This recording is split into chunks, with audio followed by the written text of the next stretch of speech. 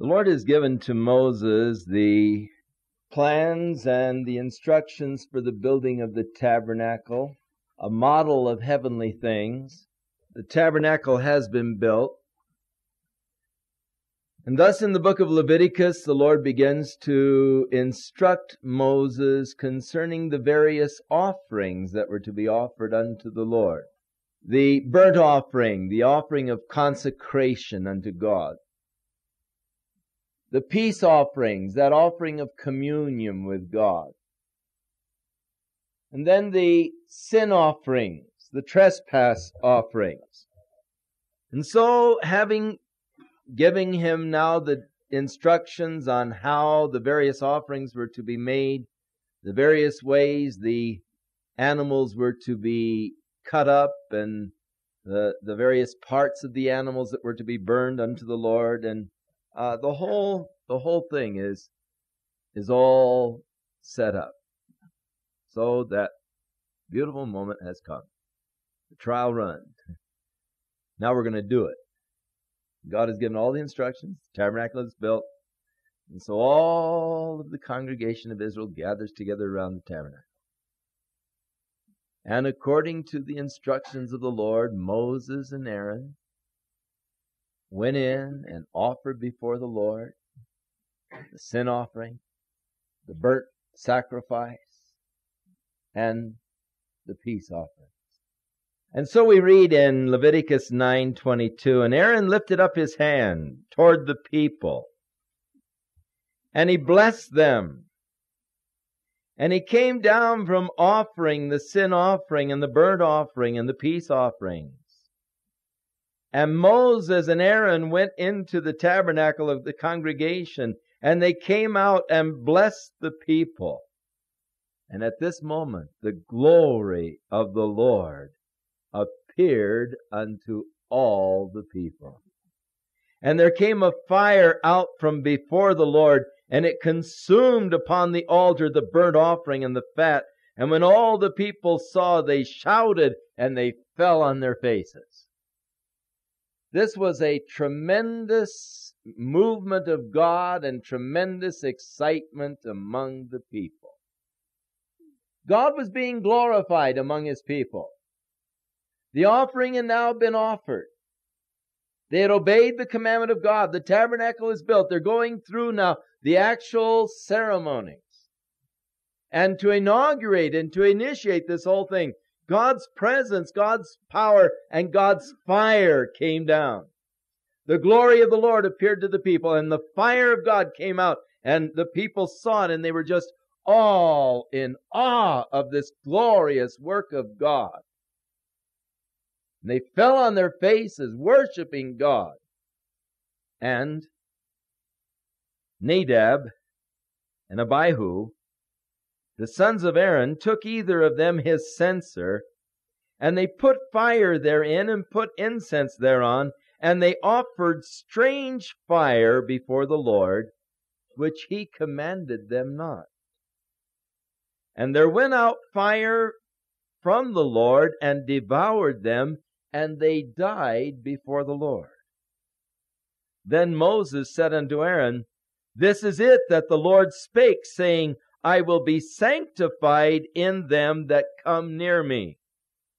And before all of the people I will be glorified. And Aaron held his peace. God wants to work among His people. God wants to manifest His glory to His people. God wants to move by His Spirit amongst the people. But unfortunately, many times, as it happened here, when God's Spirit begins to move, and the hearts and the lives of the people are being touched by God, there are certain people with spiritual insensitivity. And because there's an excitement and an emotion of the moment, because God is moving, they don't have enough spiritual discernment to just let God move. But they have to somehow insert and interject themselves upon the scene. Now, what the strange fire was, the Scripture doesn't really specify. So it gives us an opportunity of exposition. But the fact that Moses said that this is what God was talking about when He said, I will be glorified, would seem to indicate that somehow Nadab and Abihu were trying to catch some of the glory. Hey man, I'm pretty important here. Look at me. I've got my golden incense. Look, I'm offering before God. You see, I'm trying to get in on the scene. God is moving. I want to get in. I want people to see me. I'm important around here. I'm a priest. I'm in this thing too, folks. See what I'm doing. But God will not share His glory with man. And God has no intention or desire to bring glory to your name. And one important thing in the ministry is that we must minister in such a way that when men see the good works, they glorify your Father which is in heaven. Let your light so shine before men. Now it is possible to let your light so shine before men that when they see your good works, they go around saying, what a wonderful person you are. Your light is shining the wrong way. Let your light so shine that it brings glory to God and not unto man. There is an evil about our flesh. I've come to hate my flesh. But there's this crazy mixed emotions because I love it too. This love-hate relationship. But do you know that even engaged in some of the most spiritual activities, my flesh can get in the way? My flesh is wanting recognition. My flesh is wanting a little glory, wanting a little attention. I want people to think that I am a deeply spiritual person. I want the people in the church to think that I'm really a spiritual giant. I want them to admire my walk with God. And because of that horrible desire of my flesh, there are times when I sort of let slip. How that when I was in prayer this morning, waiting upon God, the Lord seemed to just really come into the room and speak to my heart and laid this upon me, Oh, he was up in the morning praying. Isn't that beautiful? My, that's powerful. God bless him. Oh, I wish I was spiritual like that. Jesus said, take heed to yourself, that you do not your righteousness before men to be seen of men, for verily I say unto you, ye have your reward. Then he talked about how you prayed and how you gave and how you mortified the flesh. And there are two ways to do it. There is a way to do it by which you draw attention to yourself and people know how deeply committed you are to God. And there's another way to do it by which God knows how deeply you're committed to Him. But if you're doing it in such a way that people might know of your deep commitment, then God doesn't seem to know of it. I am doing my works either before man to be seen of man and to receive the glory and the credit from man, or I am doing it before the Lord as unto the Lord to receive the glory from Him. It isn't enough that I am just serving God. God is interested in how I am serving Him and why I am serving Him. And God is looking on my heart, and God is looking on the motivations. And when God looks at my works, He's not just looking at what I'm doing, He's looking at what motivated me to do it. Did I do this because I felt it would bring a lot of attention to my ministry. The reporters might come out and find out what's going on out here, and my motivation was for some fame and some notoriety. What was the true motive? Why did I really do it? That's the thing that God examines. And I'll be honest with you, I don't always know what my true motivation is. And many times God nails me. After I've done something and I think, wow, that was all right, wasn't it? And then the Lord really nails me and shows me that my motivation was wrong. You didn't do that for me. You did that because you were wanting this person over here to recognize what what you're doing. And that really wasn't for me. So it isn't that I serve the Lord. That isn't enough. For many will come, Jesus said, in that day, saying, Lord, Lord. Well, he said, not all who say, Lord, Lord, are going to enter the kingdom of heaven, but he who does the will of my Father. For many will come in that day saying, Lord, Lord, did we not prophesy in your name? Did we not do miracles? Did we not heal people? Wait a minute.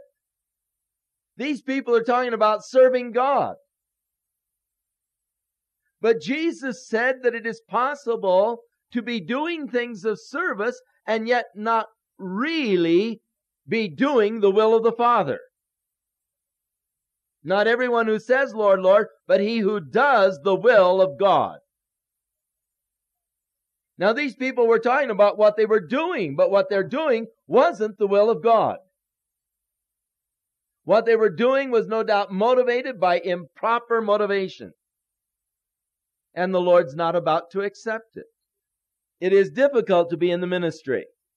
It's difficult to maintain a true balance in the ministry, because there are always people that are wanting to heap rewards upon you now.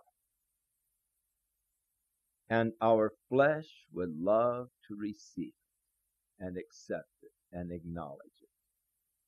But God forbid that I should glory save in the cross of Jesus Christ.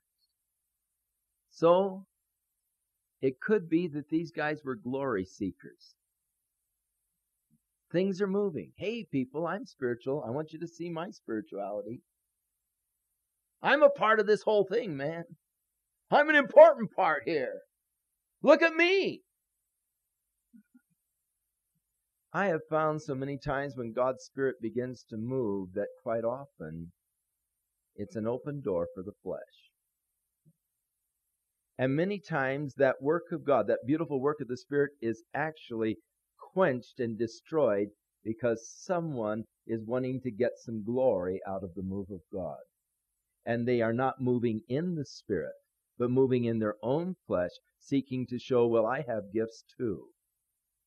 And I have seen marvelous moves of God's Spirit quenched by people who were looking for glory for their own flesh, seeking to draw attention unto themselves.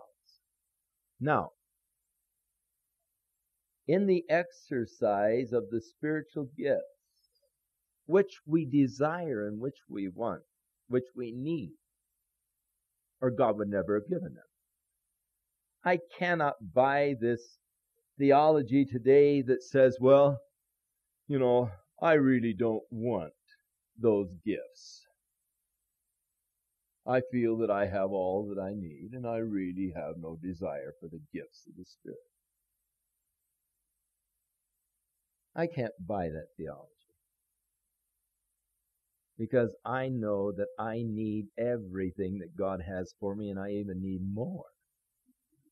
But in the exercise of our spiritual gifts, we must be careful that we exercise them in such a way as not to draw attention to ourselves or glory to ourselves, because the moment we do, we are taking people's attention off the Lord. There have been times when I've been in beautiful worship, just the Spirit of God has given me such a glorious revelation of the glory and the beauty of Jesus Christ, and I'm just caught up in the Spirit. It's just, oh, it's so glorious. And then some freak, and there'll be this glorious move of God's Spirit, and they'll go, hallelujah! And it shakes you, And you look around and say, who's that nut, But what has happened? My mind and my heart has been taken off of the Lord completely, and unto some idiot who's carried away in his flesh, who was seeking to draw attention to himself. He wasn't really praising God. He was conscious that God's Spirit was moving, people were being blessed, and so I want some attention here, folks. I'm spiritual, I'm holy, look how I can yell hallelujah. I can, shake and all when I do it. But I am surprised sometimes that God's fire doesn't come down and consume some of these people. And many times I wish it would.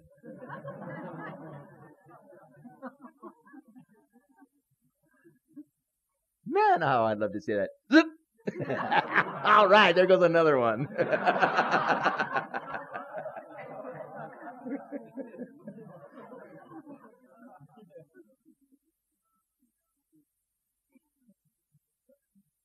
The Holy Spirit did not come to magnify or exalt himself. The Holy Spirit came to exalt and to magnify Jesus Christ and to testify of Jesus Christ. And a true manifestation of the Holy Spirit, the effect of the true manifestation will be to draw men's attention and hearts unto Jesus and unto Him. And in the exercise of your gifts, be careful that you don't do them in some kind of an odd, weird way that draws attention to you. But seek to exercise them in such a way that you blend, that you flow, that it brings the worship and the praise unto the Lord. That it just flows with the whole flow of the Spirit. Be careful that you don't get involved with strange fire and seek to offer strange fire to the Lord. The Lord doesn't want strange fire. This strange fire was no doubt fire that God had not kindled. Now, God kindled the fire there at the altar, and it consumed the burnt offering, the fat and all. Where they got the fire, the Bible doesn't say, but it wasn't a fire that was kindled by God. We have to be careful of fire that is kindled by our own emotions. And when God's Spirit is moving, there is a glorious emotional response within our hearts. But I am not to serve or to make my commitment to God out of a high emotional kind of a thing. Now, many times there are services where a evangelist or a minister will deliberately work up the emotions of the people. And there are men who have, through experience, learned how to get certain emotional responses. They know by doing a certain thing, by saying something a certain way, or by manipulating, they know how to manipulate people's emotions and build people up into a high emotional pitch. And people are offering fire that is not really kindled by the Spirit of God. But they are offering fire that is kindled by their own emotions unto God. And that's strange fire. There are attempts to work up the Spirit in a meeting. And there are men who are masters in the ability of working up a feeling and a frenzy within a crowd. All right. Let's all say, praise the Lord. Hallelujah. Oh, bless God. And they can really begin to work people into a real frenzy. And they try to work up the Spirit rather than to pray down the Spirit upon a meeting. God wants to work. God wants so much to work. God wants to work more than any of us really desire for Him. We think, oh, God, we want you to work. Hey, you don't want Him to work nearly as much as He wants to work. But God has a difficulty working because it's hard to get a group of people who will stay in the flow of the Spirit. It's hard to get a group of people where someone isn't wanting to receive a little glory or attention all for himself. And so God so many times begins to work, and then there's that quench from the flesh. Let's look over at verse 9. Moses then came to Aaron. Well, the Lord spake unto Aaron. Verse 8. The Lord spake unto Aaron, saying, Do not drink wine, nor strong drink, thou nor thy sons with thee, when you go up to the tabernacle of the congregation, lest you die. This shall be a statute forever throughout all your generations. Now remember in verse 3, Moses said, this is what the Lord was talking about, Aaron, when he said, I will be sanctified in them that come near me. Aaron's sons evidently had not really been sanctified. They had probably been doing a little drinking. And their judgment was probably clouded a bit from their drinking. And so God warned, hey, Aaron, don't you ever come before me or your sons. And you warn them when they've been drinking, lest they die. Now, some of you feel a liberty in Christ to think that you can maybe have a little wine with your dinner now and then, or maybe an occasional beer. But God said, I will be sanctified in them that come before me. And God warned, this is a statute forever. Don't come around. Because God doesn't want you serving Him out of any false stimulant or any false stimulation. God wants your mind to be totally clear and your judgment totally clear when you come before Him. Paul, in writing to Timothy concerning the choice of elders, said, they are not to be given to wine. If you want to be an elder, an overseer in the body of Christ, then you are not to be given to wine. And you should make your choice. If you say, but I like my wine, I want to have a glass of wine now and then, fine, have it. Be a deacon. Step down. Because he's not to be given to much wine. But if you want to be an overseer in the house of God, let's face it, you're not to be given to wine. And don't beg the grace of God as a cloak. for deliberate disobedience to the command of God.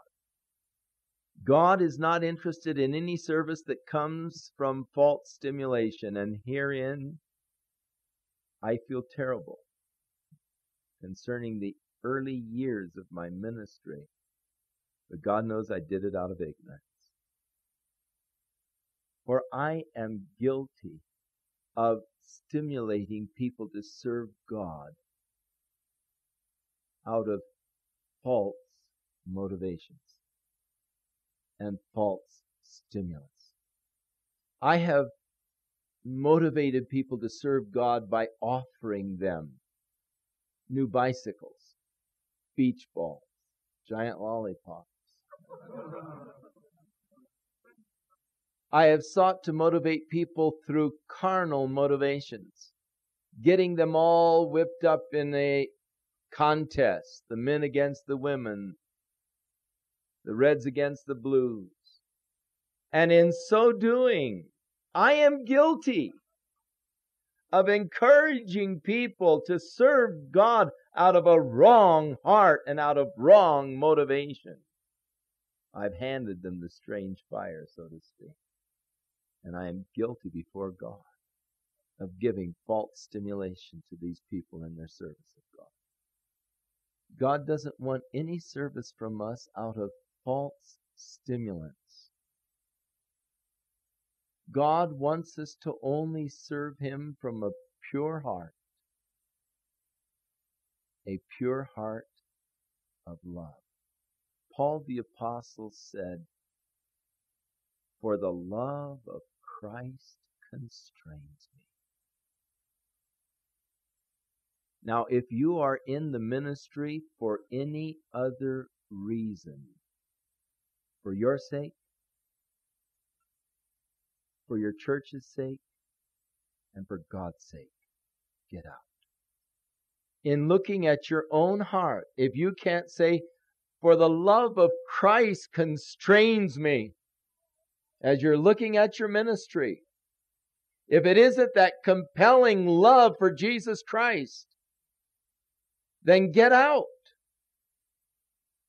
Because God doesn't want you to serve Him out of any other motivation than the compelling love of Jesus Christ that He's placed in your heart for Him and for His work and to serve Him. When this is our motivation, then we don't go around talking about our sacrifices or our commitments or anything else. I wonder just how God does feel when He hears us complaining or bragging about what we gave up in order to serve Him. What I could have been, but I gave it all up for Jesus Christ. I could have been a total flop.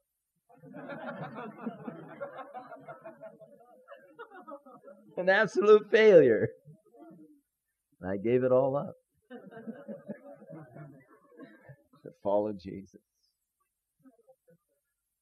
I wonder how He feels when He hears us complaining about what we have to do. I know how He felt when He heard the children of Israel complaining. He doesn't like complaints. He just doesn't take kindly to gripes. Paul, in talking about giving to God, he said it should never be out of constraint, never out of pressure, for God loves a hilarious giver. And I don't care what you're giving to God, if it's funds or if it's your life. God doesn't want you to give it out of pressure, out of constraint, but He wants you to give it willingly, from a willing heart, hilariously. So that I've given it to God from my heart because of my love for Him, and I'm not going to go around griping about what I have given up or griping because I gave it. And we've got to be careful as we motivate our people to serve God, that we seek to motivate them only through one motivation. In giving to God, let them be motivated by only one motivation, and that's their love for Jesus Christ. You're not helping your people, you're hurting your people if you use their own vanity and you play upon their own vanity in order to get them to give to God. Now, how many will give $1,000? And I feel led that there are 10 people that are going to give $1,000.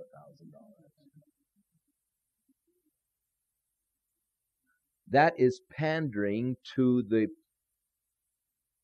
flesh of man, getting him to receive glory, because man wants glory, to stand up. I'll give 1,000.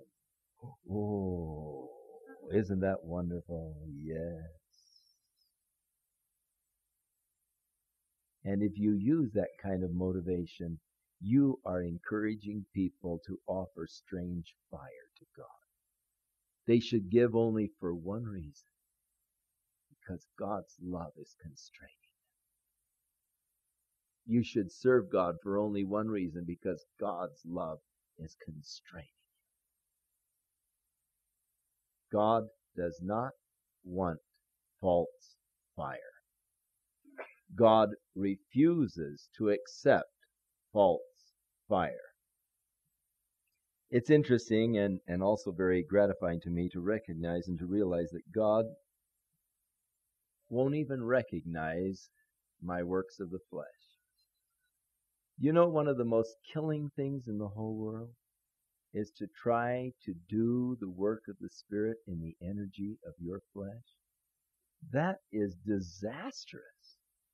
Nothing will wear you down more and wear you down to a frazzle than to try to do the work of the Spirit in the energy and the ability of your flesh. I know. I've tried. The work of the Spirit cannot be wrought with the energy of the flesh. And if I am able to simulate some work that is the result of my flesh, God doesn't even recognize it. And I'll never receive any kind of credit, glory, reward, or anything for it. It's wasted effort, it's wasted energy. You might as well not do it. And if you're encouraging your people to serve God in the energies of their flesh, you're pressuring them, you're pushing them, you are hurting them. You're going to make them rebel against God ultimately and against the church. And there are millions of people across the United States today that are burned out on church because they've been pushed into serving God rather than called. And they've been burned out in their flesh. And they want nothing to do with church, nothing to do with God, because they've been pushed and pressured into areas where God never called them. By pastors who were eager to see the work of God done, but didn't have patience to wait upon God to do it.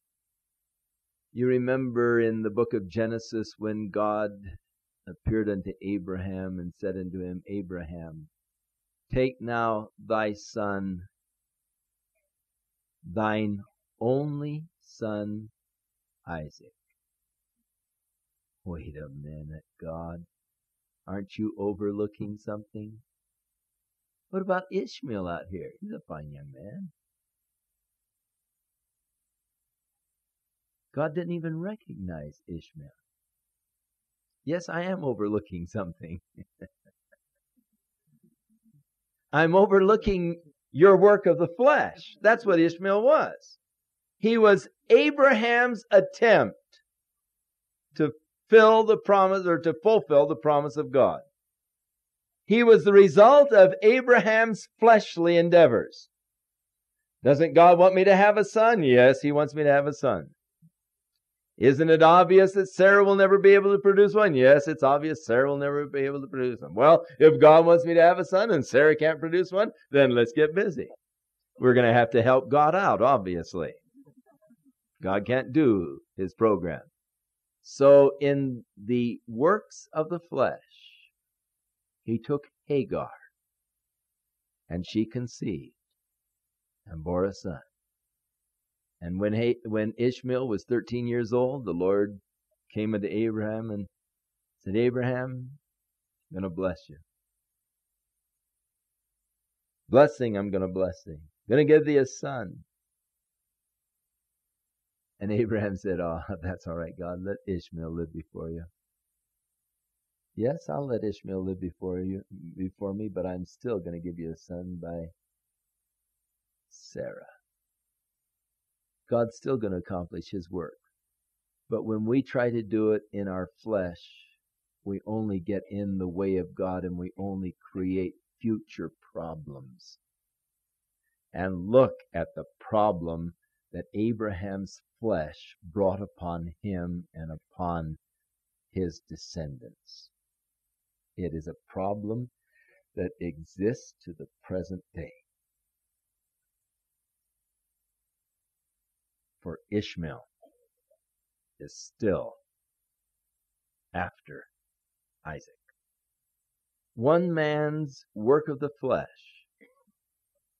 created havoc for the people of God. A work of the flesh that God refused to recognize. Take now thy son, thine only son, Isaac. For God did not recognize Ishmael because he was the product of the flesh. People are going to be coming to God and going to be offering the fruit of their flesh to God. Look, God, what I've done. Here, Lord, I offer this to you.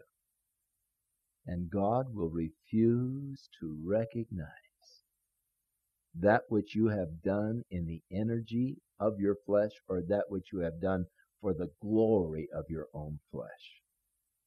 So we need to let God's Spirit search our hearts. For they are deceitful and desperately wicked. But the Spirit searches the things of the heart.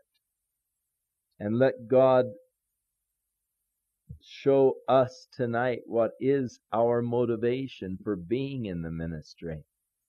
And if any of us are offering strange fire to God, let's just thank God for his grace in not consuming us. And let's either get in or get out. Get into the flow of God and the flow of the Spirit, or get out of the way and stop hindering the true work of God. Shall we pray? Our Father, as we are here before thee tonight, you said, let a man examine himself, for if we will judge ourselves, we will not be judged of God. But Lord, we really don't know ourselves. Our hearts are so deceitful. So we pray that you would search us, O God, and know our hearts. Try us, O Lord. Know our thoughts. See if there be any wicked way. Because, Lord, we want to walk in your path. We want to serve you. We want to please you. And God, we need you and we want you and we want the work of your Spirit and we want the moving of your Spirit. We want to be open, Lord, to the work of your Spirit. And we want to offer up unto you sacrifices, Lord, that are pleasing and acceptable in thy sight. Let thy Holy Spirit kindle the fire of love in our hearts. And may we come into a greater love relationship with Jesus than we have ever known before. God, help us that we would never, ever again complain about the ministry. about the difficulties, about the hardships, or the sacrifices. But may we count it all joy that you have chosen us to serve you. And may our service unto thee be out of a heart of pure love, not counting cost. For you, Lord, didn't count the cost when you gave yourself for us, but you gave your all. And may we do likewise. Lord, we do love you. We thank you that you did first love us. And we thank you, Lord, that you chose us, that we should be in Christ Jesus before the foundation of the world. We thank you, Father, that we were predestined to be adopted as your sons, and that you then redeemed us by the blood of the cross. And then, Lord, you chose us as your inheritance, and you gave to us your Holy Spirit and sealed us with that Spirit of promise. O Lord, our Lord, how excellent is thy name in all the earth, and how we thank you for all that you have done. And now, Lord, we present our bodies as living sacrifices, which is only a reasonable thing to do. Glorify thy name. Glorify Jesus Christ. And may we never, ever be guilty of trying to take away any of his glory and divert it to ourselves. God forbid that we should glory except in the cross of Jesus Christ. Let's just wait upon God. Let's let the Holy Spirit search our hearts, revealing unto us that which maybe we don't even know ourselves. Motivations that may not be all that it should be. God really desires tonight to bless your life and to bless your ministry. One thing that stands in the way of God's blessings is our self and our own failures.